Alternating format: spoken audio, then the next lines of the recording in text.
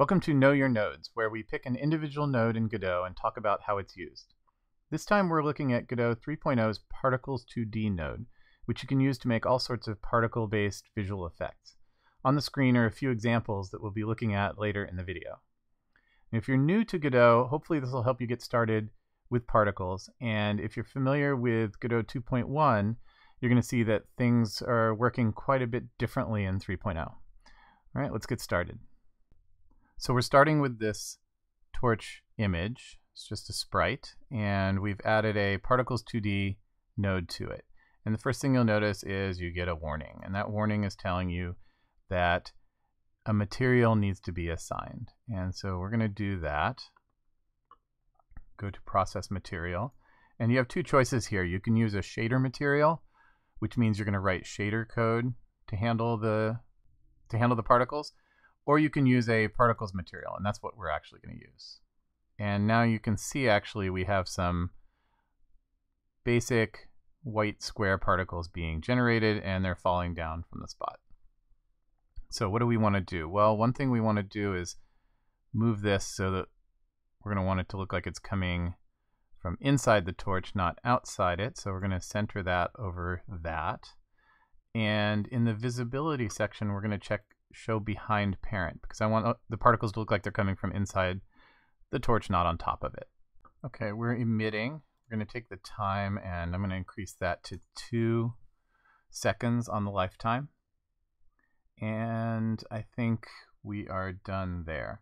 So now we need to go into this particles material.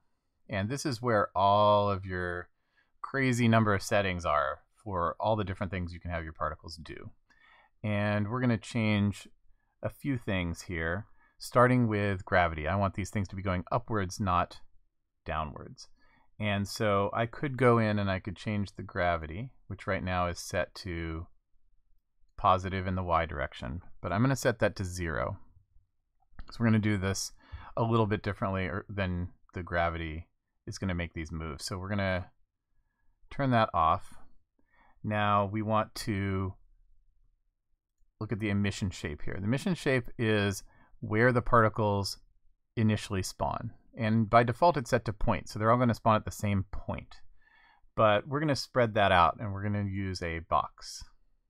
And in here, we're going to set what the extents of the box are going to be. And so we want to spread them out a little bit in X. And remember, this is extents, so it's 5 in either direction. So it'll be a total of 10 in width. And then the Y, we're going to do about 18. So now these guys are spawning in all sorts of little places inside this box. Okay, but our initial velocity, which is right here, is very small. So if we were to increase that a bit, let's try 25. You're going to see that they're all flying out to the right, but sort of spread out. And part of that is because spread is set to 45 degrees. So let's make that 0. And now they're going to be going in a straight line from wherever they spawn. But they're going to the right. And initial velocity is just a scalar value. We can't set a direction. So the way you have to solve that is back on your Particles2D, you want to rotate it. So let's rotate that minus 90 degrees. Now they're spawning and going upwards. So let's increase that velocity to 50. Fire should be fairly quick. And then we're going to talk about scale. This is the size that you want the particles to be. So if we increase that to say 25, we get much bigger colored squares for our particles. But you can also use a scale curve to change the scale of the particle over its lifetime.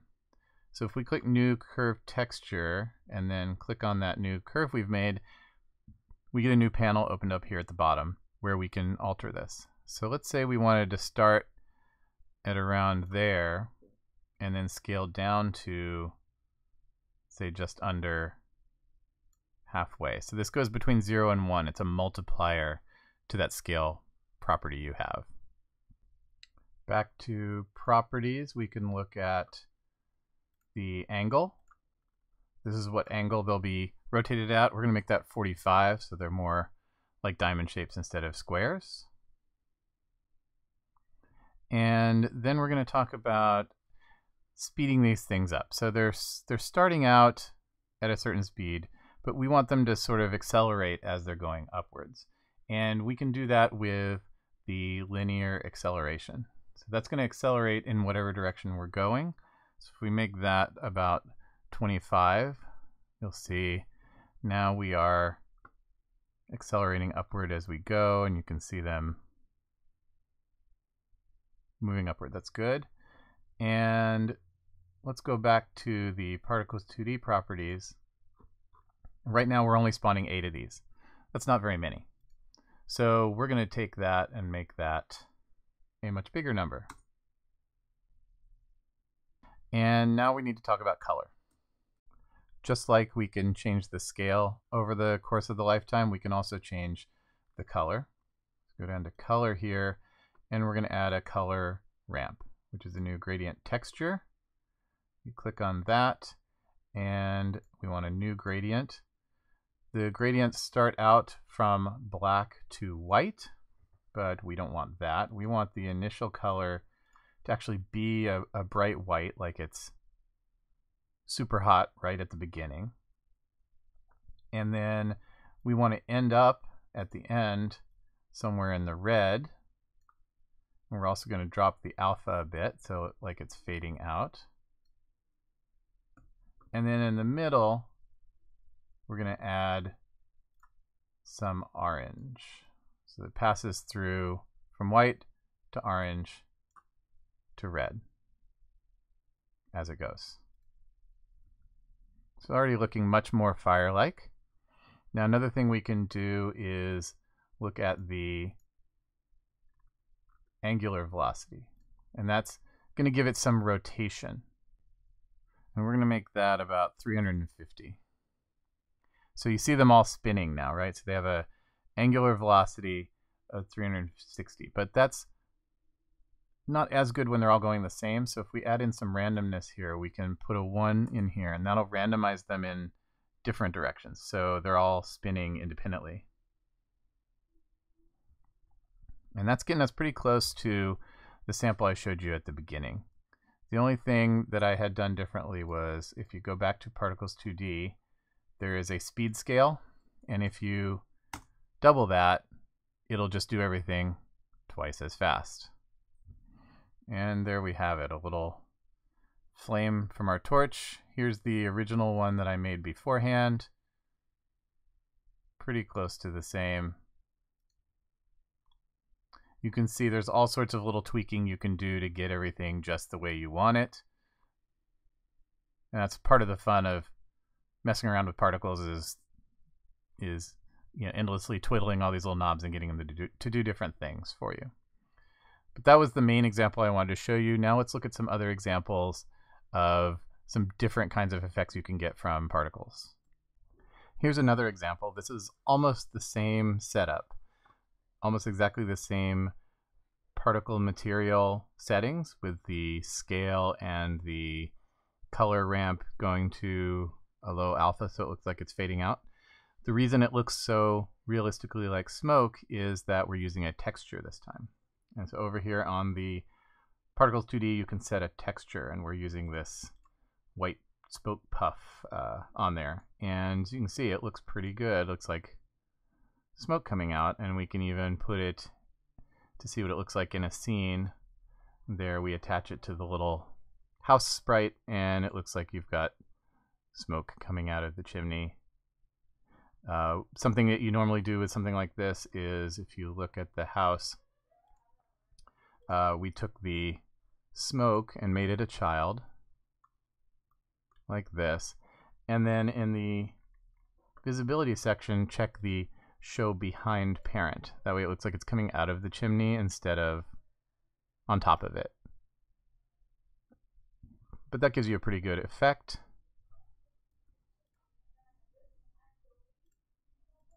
And there you see it in context of a scene. Pretty good. Now another thing you can do with something like this smoke is attach it to a moving object. So here's a train sprite, and we've attached the smoke, the same smoke, particles to the smokestack. But the problem is when you move the train, that smoke stays right there with the train, and that's not going to look natural when the train moves. So what you want to do is, in the particle settings, you go down here to drawing, and there's a checkbox. By default it's on, called local coordinates. And that means the particles stay attached to the local coordinates of their parent. Now if you uncheck that, they become global coordinates. And that means that when you move the sprite, the ones that have already been emitted are not affected by that movement. Right, they just come out wherever they are. And that means that by adjusting some of the settings with speed and things like that, we can get this result. And actually, in a running scene with the train moving, you'll see it looks pretty good, leaving the trail behind it as it goes. And you could add in some more stuff to make it look more like it's chugging, and there's little gaps in the flow and all that kind of stuff. And this acceleration, this is the radial acceleration, but we're also doing some tangential acceleration in the perpendicular direction of movement so that it streams out behind. And you can increase or decrease that based on what your speed of your sprite is. I'm going to go through a couple other examples. So here we have a chest, which is just an area 2D that has a collision shape on it so that we can detect clicks. And you're going to click on this to collect coins. And I'll show you what it looks like, and then we'll talk about how this is done. So there's our chest. When we click on it, we get the little shower of coins that comes up from it, and each time we do it. And so what we're doing there is we have our coin emitter, and it's set to one shot. One shot means it's only going to happen once. When you turn it to emitting, the amount of particles is 10. When those 10 particles have done, it doesn't happen again. Right? If we uncheck one shot, that would be a constant stream. And the reason there's that gap there is because we're using explosiveness. Explosiveness is how many of those 10 to emit at once. Right? For example, if I put 1 on there, all 10 are emitted at once. The default value is 0, which means you get the steady stream. So we wanted to just have a little burst of them, and we wanted it to be one shot. And then if you notice the animation of the coins is accomplished by the texture. The coin texture looks like this. So this is a series of animation frames of the rotating coin, and we set that as our texture. And then we set the H frames to 8, because there are 8 frames to this animation. And then to make that work in the particle material, there is an animation section where you can set the speed and tweak it in all sorts of ways to make it run the way you want. For a little bit more involved example of this, I have this animation of a slime droplet coming off the ceiling. And so this is the final frame. This is where we want it to stop, so we don't want it to loop. And so I've set up a little slime dripping from the ceiling particle emitter here. And so what's going on here is we've got 7 frames of animation, and in the particles material, we're setting the speed here, but we've unchecked loop so that when it reaches the drop, it stays there. But we've also added an acceleration curve. And so this curve stays flat for the first part of the lifetime, so that the drop at the top doesn't move while it's there. Then the speed ramps up from there so that it starts falling. And that's what gives us the falling effect. And just a couple other examples to give you some ideas. Here's a little one where whenever we drop the bombs, they explode upon hitting. So these are rigid body 2Ds that delete themselves when they contact an object, but they send out a signal to the scene, to the parent scene, so that it will spawn a particle emitter. Now, a couple of limitations that particle emitters have. One of them is, so for the explosion, you probably want to have it on one shot so that the explosion goes and then is done. But the problem is that when an emitter is set to one shot, when it finishes, so see if I set it to one shot, and let's set it to emitting, right? It finishes the emitting, the explosion's done. The emitting property is still true. So there's no way for us to tell in our code that this particle emission has actually finished. So what we had to do was just create a little timer and delete the particle emitter after enough time has gone by. Now there's an open issue for this on GitHub, so hopefully that gets resolved one way or another, either with a emission complete signal or the emission property getting set back to false, so you can check for that. And we'll see how that goes. But in the meantime, if you're doing something like this and you need to get rid of your particle emitter after it's finished, use a timer and queue free it when that timer finishes. Another example is your classic space warp particle emitter, where you have the particles coming out from the center of the screen like you're going into hyperspace, which can be a lot of fun to play around with and make all sorts of different color effects and glow effects and things like that to give you that impression. Number of particles can make a huge difference here. The key here to getting this effect is taking our texture, which is kind of an oval glow shape, and in the material setting the align Y property, because if we don't set that, then the texture is oriented the same way, just up and down. But by checking align Y, it will align the Y-axis of the particle with, or the texture I should say, with the particle's direction. And that will give you that much better streaming effect. Particles can really add atmosphere. For example, if I turn on the rain here, we get one effect. Or if I turn it off and turn on this other one, which I called upside down, where we have all these little floaty particles, that must mean something's not right, and you want to be careful. So I hope that gives you ideas for things you can try and make on your own. When it comes to particles, the fun really is in tinkering and trying different things. Whenever you find something really cool, save it somewhere, because you never know when you'll need that effect in a game. I'll post a link to this project below so you can download and play with it yourself. Make sure you have Godot 3.0 Beta 1 or later.